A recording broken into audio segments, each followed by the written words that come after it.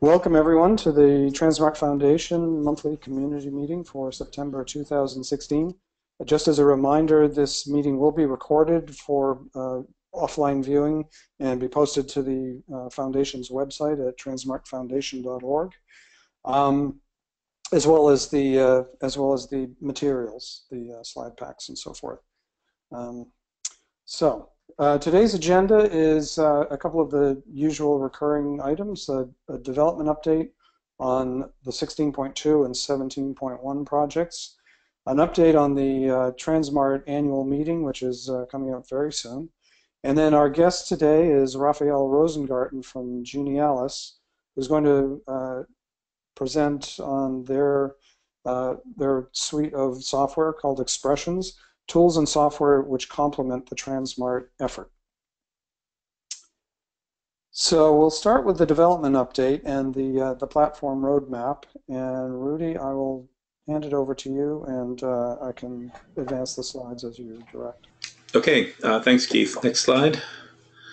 So this is the plan that we had put forth a while back now. And phase one was 16.1 project, which was released in the spring.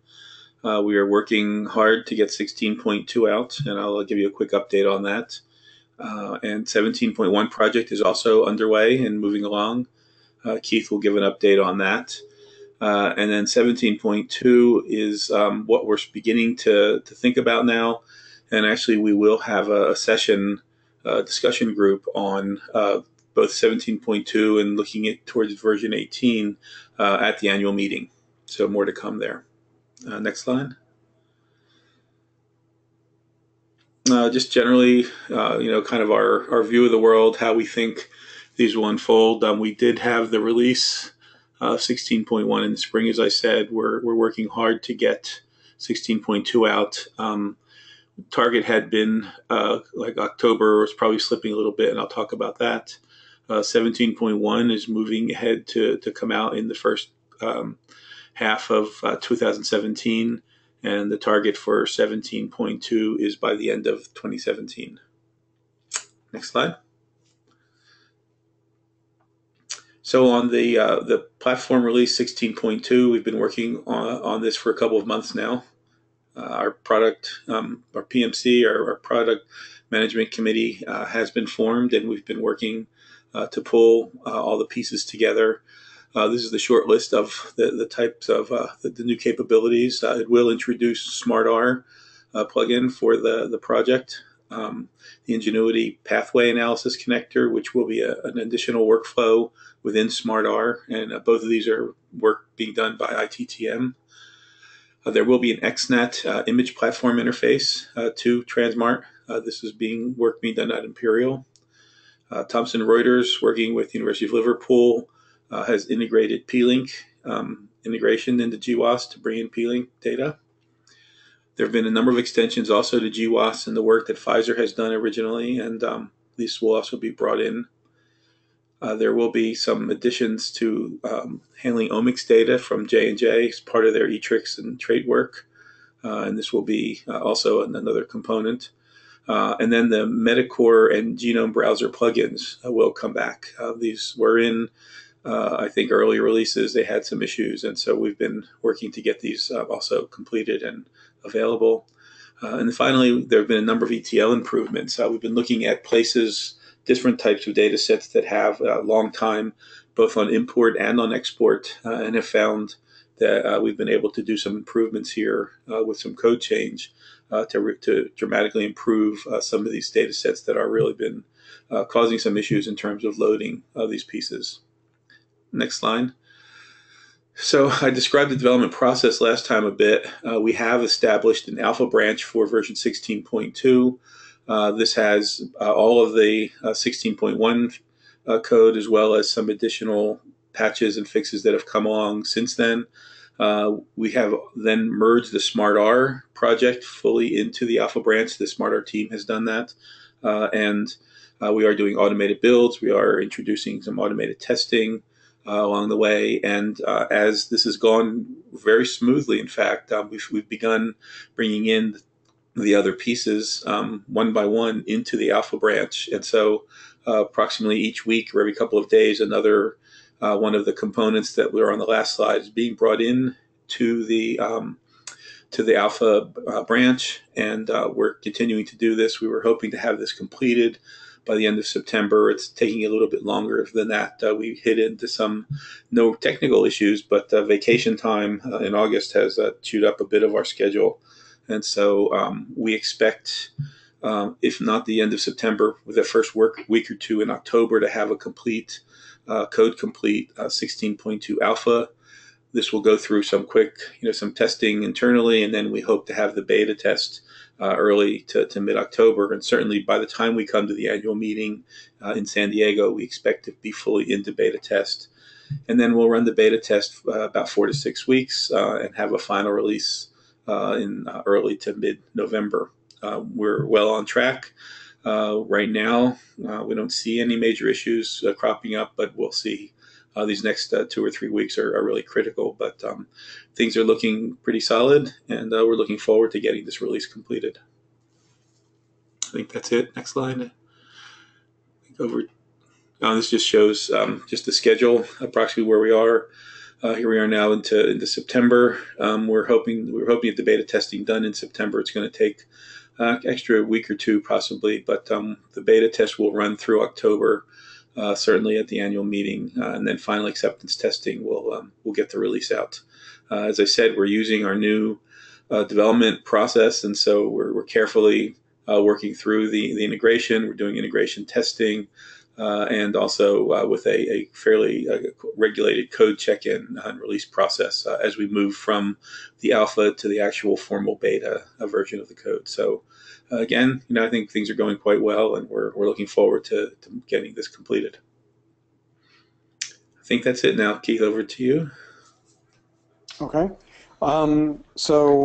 Thanks, Rudy, and I'm going to give an update now on the progress of the 17.1 project, which is running concurrently with 16.2. Right now, we're in week 38, and the PMC and the Hive have been really busy over the last several weeks refining the design document. So just to remind everyone, this project is being run on a fairly strict sort of waterfall development model, not as a highly interactive project, and that's largely in the interest of time and keeping the project moving forward given the number of stakeholders that are involved. So we've produced 3 major deliverables for the first stage of the project, and those deliverables are currently waiting for approval from the governing committee, which we expect to get very shortly. And once we have that approval, we can move in, and the Hive can move on to the stage of actually building the product in accordance with the design that's been proposed. They are currently working, even though we don't have the formal approval from the governing committee, the Hive has been working on updating the dependencies for the product so that we'll be up to date with respect to Grails and Java, for example. We talked about doing some of that work in 16.2, but I think 17.1 is going to be the release that really helps us upgrade everything so that we're keeping current and not forcing users to hold back on versions of some of their dependencies. So anyway, the main deliverables in stage 1 were the project plan, the requirements refinement, which took a few weeks, and we've got all the requirements in the Hive's Jira repository for the project. And then the design document, which is a pretty extensive document. It's 60 some odd pages right now, and really lays out in quite a bit of detail not just what the system's going to do, but how it's going to do it. We've been getting some input back from the I2B2 community, and we made a small change to some of the schema changes for 17.1 as a result of that. But we hope to have the governing committee's approval very soon, and then the build phase will begin in earnest. As you can see, it's a fairly, the timelines for this project are fairly tight. That's why we want to conduct it in a fairly sequential manner here, and make sure that we have everything planned up front before we start to actually build things. And in particular, we need to start acceptance test planning at the same time that the build phase is going on. So it's a fair amount of work on the part of the PMC and the tranSMART Pro sponsors of the project to either find or develop appropriate test data and then develop the acceptance tests that will determine that the system in fact does what we hope that it will. So like I say, we're currently in the early phases of build, just trying to get the groundwork laid for the coding proper. While that's going on as well, we're doing some additional release planning for the targeted release date of April of next year. And just to remind everyone, that essentially covers the development that has to take place above and beyond the project that the Hive is implementing. So the Hive is focused very much on building a small, stable core with a set of stable APIs that are well documented, and that's kind of an exciting development, at least for me. I am the sort of person who can get excited about good documentation. So they're really working on producing a platform that should be very solid and very well suited to further development of the platform.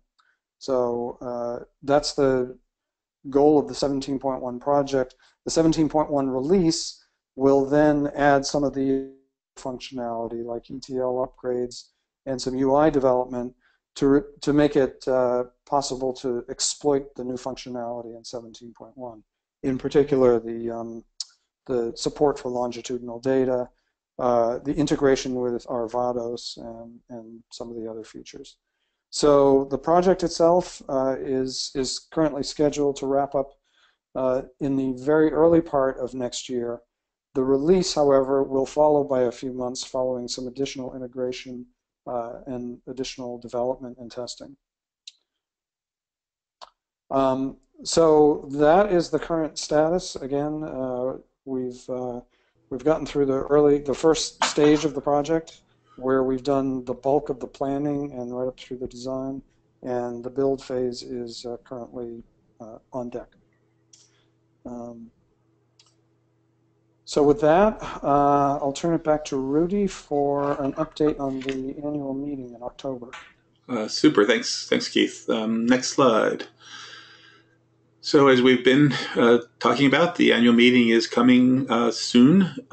It's scheduled for October 25th to 27th on the campus of the University of California at San Diego, UCSD. We will, I think we've got a pretty exciting agenda pulled together for you that includes 6 keynote speakers. We have about 42 talks that we're trying to fit in. A little bit different this year, trying to have at each session the session topic, and then at the end of each session a panel discussion of the speakers to have a little more open discussion about the particular topic. We're also putting together a number of workshops that will also be available, and I'll go quickly through and describe that for you. It is taking place at UCSD at Atkinson's Hall, which is really a state-of-the-art facility, a lot of lovely capabilities for us to take advantage of, including a 64 megapixel tiled display wall. And actually our first keynote, Larry Smar will be describing his work and showing some of the use of this huge pixel display. When we're finished, we'll walk into the next room and actually see the display in operation. So it's good. I think that'd be exciting to take a look at that. Next slide. We'll be following the same format as we have been, a 3-day meeting with keynotes starting in each of the sessions, and then a number of scientific and technical sessions as we roll through the week. Next slide. I know this is hard to read, but all the details, of course, are on the website. Here are keynotes who will be talking on a number of topics that I think are very, very interesting. From different uses of these types of technologies, some specific areas of scientific research. Interesting on the Elixir project. Some discussion about data provenance and development of ontologies, and also we'll have a dinner speaker. Clanthus will be discussing the San Diego biotech community, which I think will be interesting to hear about that over dinner. Next slide.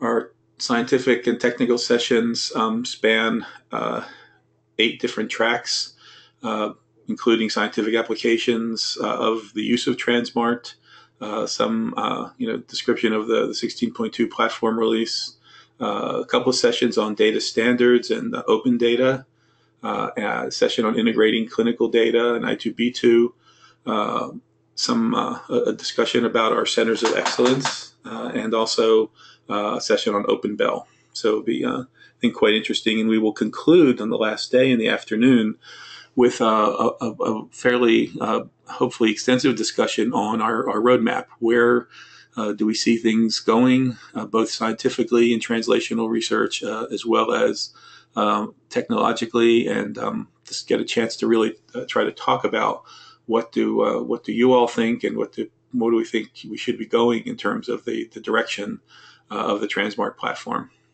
Next slide. We're also working on a number of workshops that we're putting together, including some training. The Hive has got a couple of very interesting technical sessions that they're putting together on actually using and developing for the platform, some data science. This was a popular course that they taught this year for us.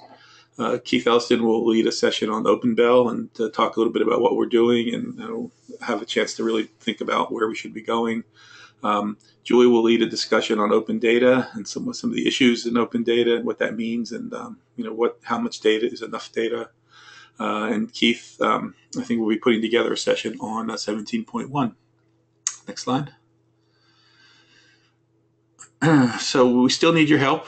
We're light on posters. We certainly would welcome anyone who has posters to submit. You can do that on the website. We need you to register. We're trying to plan the food and the different activities, and so make sure that we have, proper amounts of everything. So please, if you're coming, please register soon. The local hotel information, I apologize. We thought we were going to have this done. I'm hoping in another day or two we will have hotel information up on the website. And there's still sponsorship opportunities if your organization has an interest in getting a chance to show off some of your tools or your capabilities. There are still opportunities for sponsorship. Next slide. Registration can be done at Eventbrite. Here's a shortened URL that you can use. Also, you can go to the foundation website and get there. And as we've had to put a small fee on for attendees this year, but members are always free, and you can register at the site. Next slide. We would like to certainly thank our sponsors. This year we have 3 corporate sponsors who've been sponsoring our events all year long: GeneDx, Rancho Biosciences, and EPAM. And we have a couple of sponsors for the annual meeting itself: the Hive, QIAGEN, and Thomson Reuters. I know a couple of others of you are thinking about sponsoring, so we encourage you. Now's the time to step up, and we could certainly use the help. Next slide. And please, if you have interest, you can register online. There's a registration link. There's a link to go to the posters and register a poster, and a lot more details on the agenda and all are there. So please, take some time, and if you are able to come, please. Now it would be good to get you registered as soon as we can. Okay, with that, that's all I have, and pass it back to Keith. We'll introduce our speaker. Okay. All right. Thanks, Rudy. So I'd like to introduce Raphael Rosengarten. Raphael, I'm going to find you here and unmute you so that you can introduce yourself. Okay, Raphael, we should be able to hear you now. All right, let's do a quick audio check. Can you guys hear me? I can hear you, yes. Okay, great. And so I'll just, you can advance the slides from your end, I guess? Yeah, I'll go ahead and run the slides from here. Can you see them okay? I can, yeah. Okay, great. Okay, thank you, Keith. Thank you, Rudy. My name is Rafael. I'm the Chief Product Officer of Genialis. Genialis is a software startup based out of Ljubljana, Slovenia, and Houston, Texas. I'm in Houston right now, and most of our development team and our data scientists are over in Slovenia. We are very much interested in a lot of the same problems that the tranSMART Foundation aims to solve for its community.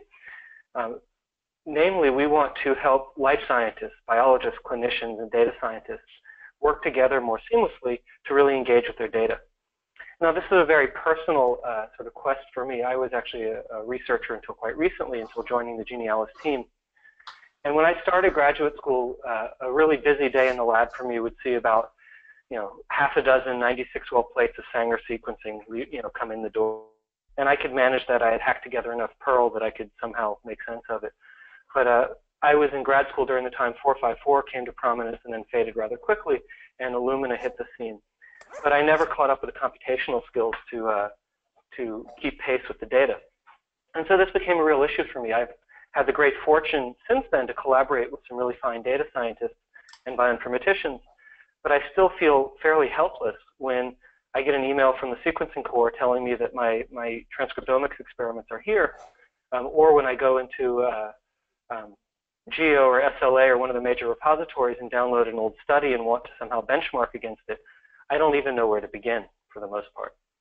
And so Genialis aims to help sort of solve this problem by streamlining the collaboration between data scientists and life scientists.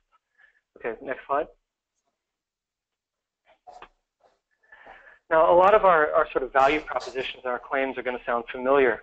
Again, we aim to solve a number of the problems that the tranSMART software and the good work by the folks at the Hive and ITTN are also addressing. And so I'm going to give this talk sort of in two parts from here on. I'll describe our software, and that's going to be the bulk of the talk, starting with the front end sort of tools for biologist end users like myself, and then I'll do a little bit deeper of a discussion about our back end with our data flow engine, which is completely open source and therefore may be an immediate resource to the tranSMART community.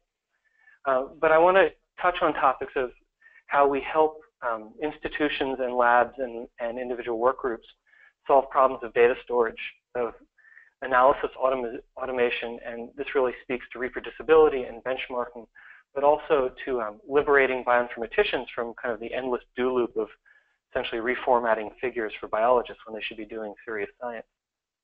I also want to talk a little bit about how I open this, enabling non-computationalists like myself to really perform some sophisticated downstream analyses, not just to sort of crunch the numbers once, but to really follow our curiosities and our biological intuition to find deeper insight. And lastly, science is collaborative, so our solution also enables this intra and inter-organization collaboration. Next slide, please. So let's just start on the front end. We're going to flip through a few screenshots now of our software. This is our 3.0 web application. And again, we're focusing mostly on the front end, so this is the interface a biologist would interact with. And this is just to show we have a powerful sample search. Currently, this searches for samples that are on the local file server in the local databases. But it can be, one can search by any number of metadata, clinical parameters, favored genes, etc. And the search should be quite smart in helping people find that. And then if you look on the left side of the screen, actually it's not shown in this shot, but we also have a series of configurable filters. So in addition to search terms, one can filter their data to really hone in on the data they want to work with. We have tried to employ really the best practices in web design and user interface, user experience in our software. So the entire front-end UI is built in JavaScript, and so everything is clickable. It's a truly interactive environment. Now, a lot of software talk about interactivity, and I'll go into this in greater detail. But very often what they mean is there's some dashboard somewhere where you can maybe control the colors or the scale of the axis or something, and that's useful. But when I talk about interactivity, I actually mean every plot.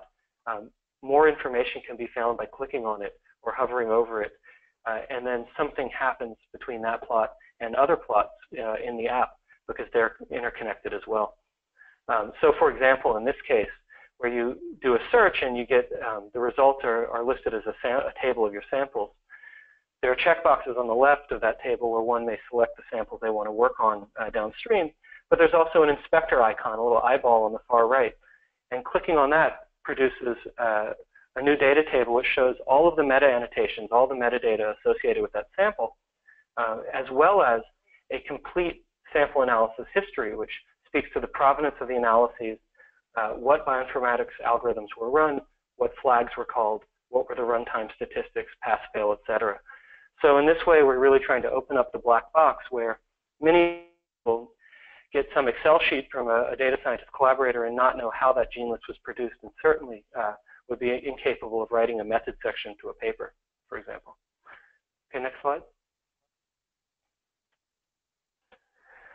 We do offer a graphic user interface for bioinformatics. We call this our bioinformatics dashboard.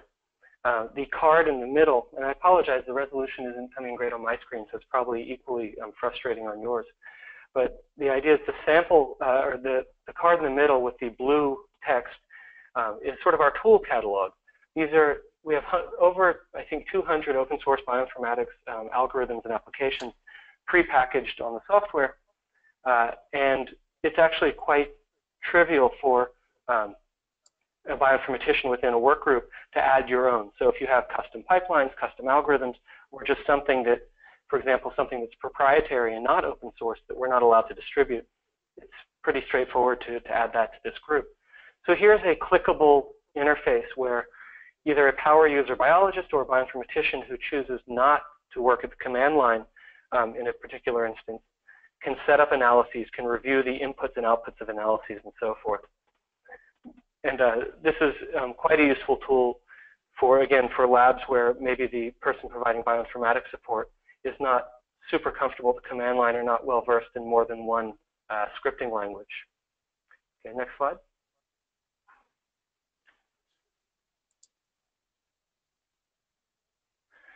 Okay, so this is the first shot I have of our visual interaction, or visualization suite.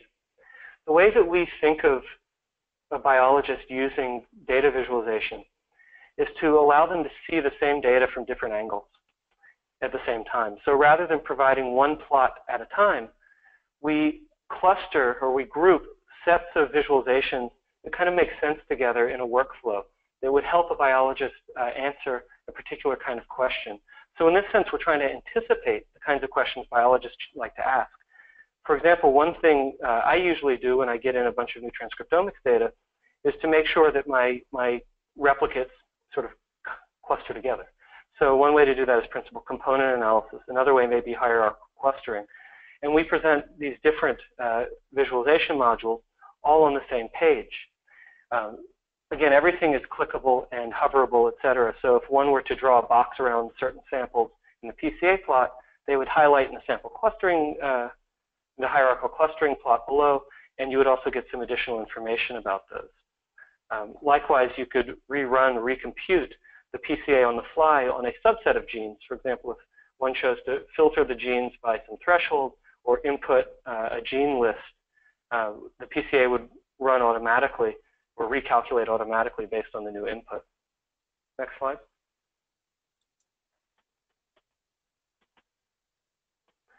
So most of the visualizations we offer are currently anyway, are fairly standard approaches to looking at data. We support things like box plots and bar charts.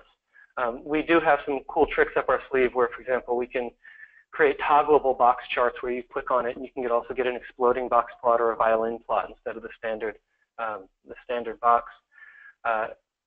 Again, we aim for sort of a very slick and simple user interface informed by Google's material design standard. But everywhere we want the user to be able to find the information they're looking for. So for example, this gene info module on the upper left of the workspace, which travels along with each of these different views or tabs, gives the user additional information about their genes of interest. But furthermore, it allows the user, once they've selected genes in one plot, to push those genes into another visualization tab or view. So if you happen to identify a set of genes that have an interesting expression pattern in one place, you can go look and see how they behave in some other visualization context. again, the notion here is that biologists, even if they don't understand which are the most appropriate analyses, may have an intuition and want to explore their curiosity. The end result should be a testable hypothesis that then sort of provokes or incites a new round of productive collaboration with their data scientists, and then potentially a return to the wet lab. Next slide. So now we're just looking at a few more of the examples. We have interactive volcano plots for looking at differential expression. We also build in gene ontology enrichment modules for doing sort of functional analysis. We also have an Ingenuity pathway analysis connector.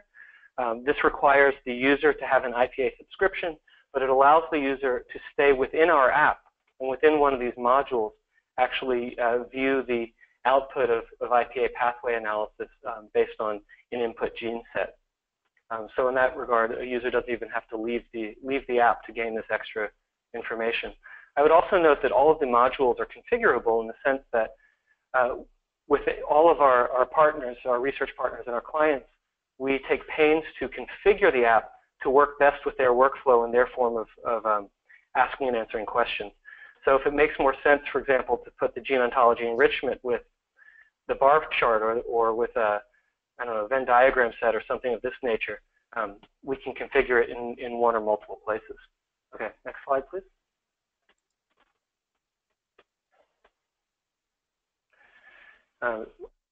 The Venn diagram chart that I just alluded to, I don't know if you guys saw, I think it was in Genome Biology or a similar journal, maybe it was BMC Bioinformatics a few weeks back. There was a study released showing how many errors are published in high-profile journals like Nature that arise from people sorting gene lists in Excel, where Excel will very often mutate a gene ID into some sort of floating point number and therefore screw up your gene list. So that's a common problem, but moreover, any biologist who doesn't know how to use R or Python is likely going to find themselves trying to compare two gene lists using something like Excel, which is kind of disastrous. And so we have a really neat interactive Venn overlap module that allows users to look at different gene sets, whether they derive from differential expression analysis or our manually curated list of biomarkers or what have you. All parts of the Venn diagrams are clickable. One can click the intersection, the union, the relative complement. And those selections, again, propagate. So any section of the Venn diagram that one selects would then propagate through the heat map, populate the gene info module, and could be pushed to the other visualization. Next slide. Okay, so that's the front end, or at least the taste of the front end. I want to talk a little bit about our data flow engine. So while I started this talk, and again, from my perspective, the really valuable aspect of this is allowing biologists to engage with their data. We've also built a very powerful underlying data flow platform for data scientists and for computational biologists. Now, this is built on a Django framework.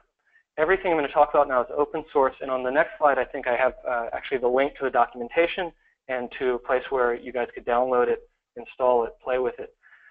Now, we call this Resolve with a W instead of a V to make it more Google searchable.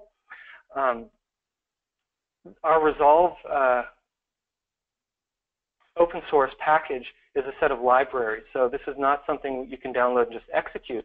But for any institute or lab that does have a savvy computational biologist who wants to think about integrating our data flow framework with whatever the sort of in-house solution, that would be fine. We also have a series of APIs and SDKs, so this can be linked very neatly to other solutions. For example, we've worked with one research partner to link our platform and our front end, especially, with the tranSMART database. So when I titled the talk A Complement to the tranSMART Community, I really mean that. For whatever overlap there is in functionality, we think our software actually takes a slightly different approach to both data management analysis and could serve as a useful complement to what you guys are working on and have been working on doggedly over the last few years. At any rate, the way that our data flow package works, we have these APIs that communicate to the outside world and to the visualization layer. We've got this data flow engine that's built really on a lot of cutting-edge technologies, especially the Docker paradigm, where all analytical processes are run in Docker images. This is really quite essential because it allows us to partition each analysis, providing a number of benefits, such as version control, provenance control, the resolution of dependencies. That's actually where the name of our platform Resolve comes from, this idea that you never run into dependency issues because all of the local dependencies are installed in that Docker image. It also allows for very easy parallelization of workflow. So if you have to run 96 samples or 384 samples at once and you happen to have multiple cores, you can spread the Dockers out over those cores. Next slide, please. This slide is going to be more or less illegible, but it's just a screen grab from the website. So if you look at the link at the top, Resolve readthedocs.io, this is where you can learn more about our backend. I would encourage anyone who's interested in this sort of thing to take a look. It might be interesting just from a software architecture point of view. But again, if it's something you'd like to try, by all means, give it a shot or be in touch with me or our tech team, and we can talk to you more about doing a pilot of the data flow engine. I would also note that while we do provide, as I mentioned, a couple hundred pre-configured open source bioinformatics algorithms, and we have a bunch of our own validated pipelines, the real beauty of our software, in my opinion, is that we don't try to enforce our pipelines on a user. Rather, the whole software is meant to help developers, to help computational biologists package what works best for them to support their particular use case. Next slide, please. Just a very small example of some of the tools that come pre-installed. You don't have to sit here and read it, but you can rest assured that it's many of the validated and widely used tools. And anything that's missing, again, it's quite easy for you or for us to add. Next slide. That tool catalog, by the way, is available in exhaustive detail on the web at the same Read the Docs link. The last thing I'd like to talk about is the SDK. We set out just to build a simple Python API, but then we got a little carried away and decided to really build it out as a software development kit. And we've been doing this in close consultation with a number of researchers at Baylor College of Medicine here in Houston, as well as with some of our pharma partners in Central Europe. The idea is to give people who are more comfortable with command line complete programmatic access to do all of the sort of data management, permissions management type stuff that you might do from graphic user interface, but also to really be able to build out additional tools and applications to run on the back end. And already we've had some really great pilot success in doing this with various computational biology labs that have some quite custom analytical needs, helping them package their algorithms and wrap their pipelines in a fairly simple way. This also really helps system administrators, like I said, maintaining sort of provenance and user permissions, customizing particular things, configuring workflows, etc. Okay, next slide, please. The full documentation for Resolve SDK is also available on the web. So lastly, I'd just like to highlight these 2 points in summary. We're really aiming to empower non-computational biologists. But the other side of that coin, again, is to liberate the data scientists. We hear over and over and over again from our collaborators that they feel, data scientists often feel that they're being treated as service providers. They'll get an angry email from their biologist collaborator saying, where's my remapped reads? I was expecting this three days ago. When in fact, a lot of these kinds of rote and solved problems are automatable and should be automated for the sake of reproducibility and also for the sake of your sanity so you can go back to doing real science. So we've really built out the back end to be simultaneously powerful and flexible, hoping to let bioinformaticians and data scientists stretch their legs and do the kind of science that they're trained to do. Next slide, please. I'm just going to quickly plug a talk. I'm going to be speaking at the conference that we mentioned in San Diego. I'm going to try to mix that up so it'll be different from what I've said today. I anticipate presenting a real use case that we've done with one of our partners who's a tranSMART member. and we can talk more then or offline. But I'd like to leave a little bit of time for Q&A if we can. The next slide. I know that we Genialis are a bit late to the dance as far as tranSMART is concerned. I'm actually overwhelmed by how extensive the collaboration is and how well thought out the different needs are in regards to data analysis, data availability, dissemination, et cetera. And I recognize that a number of you may be thinking, well, this is kind of redundant with a lot of the tools we've already envisioned. And that may be so, but I would argue again that there's a lot of room for sort of complementation and complementarity here, where some of the visualizations, or at least the approach to it we've conceived of, add some value on top of what you're already going to get with SmartR. Likewise, some of the data management tools and the fact that we can connect so easily and seamlessly through the tranSMART APIs means that your internal data can be managed in a much more seamless way and connected to that of tranSMART and other repositories.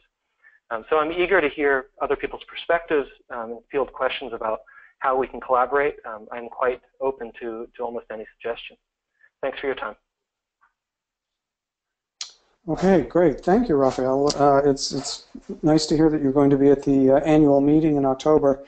I'm going to open up the floor to any questions. If you have a question for Raphael, please raise your hand.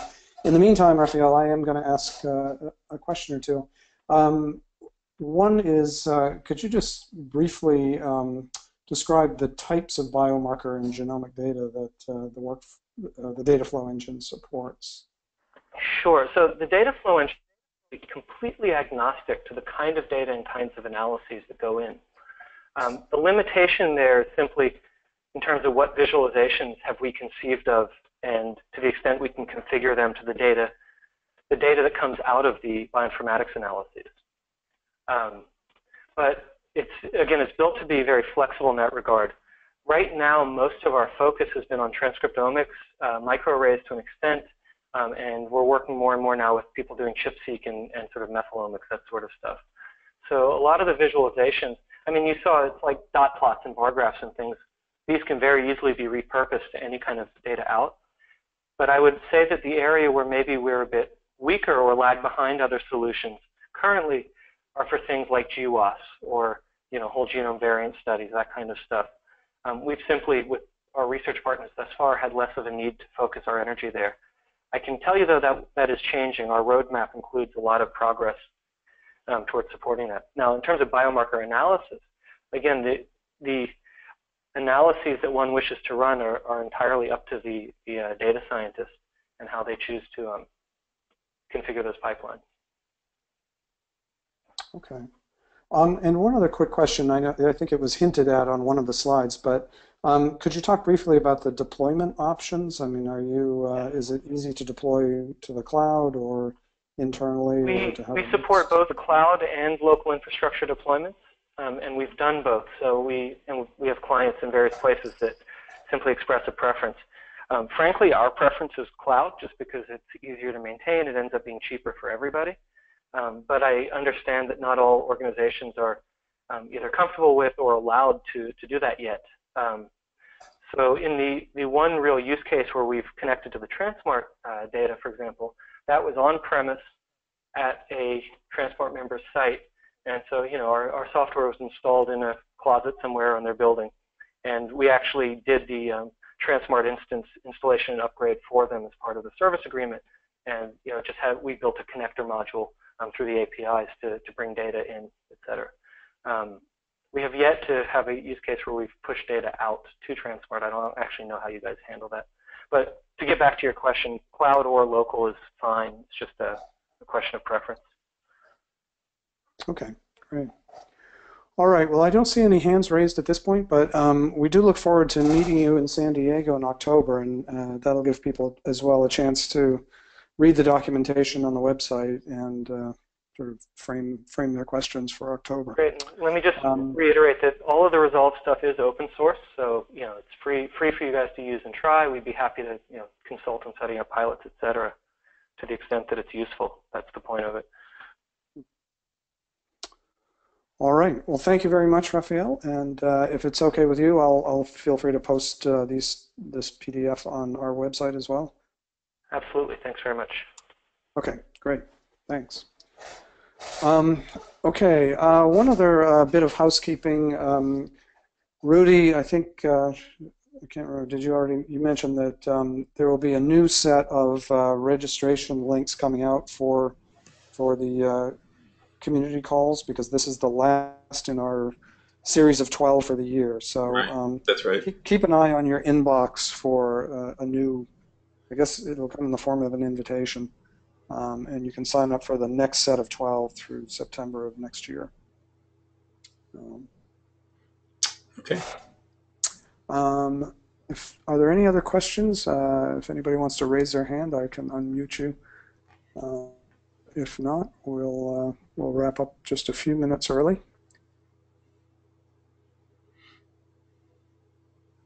Okay, I don't see any questions. So Thank you again with that, for the opportunity to speak. Oh, certainly. Yeah, and like I say, we look forward to meeting you in San Diego. All right, then. I think that'll do it then for the September meeting, and we look forward to seeing everyone again in October. And then, well, Rudy, will there be one in October? It may come very close to the Yes, end. it'll be the week before the annual meeting. Yeah, okay. All right, great. Okay.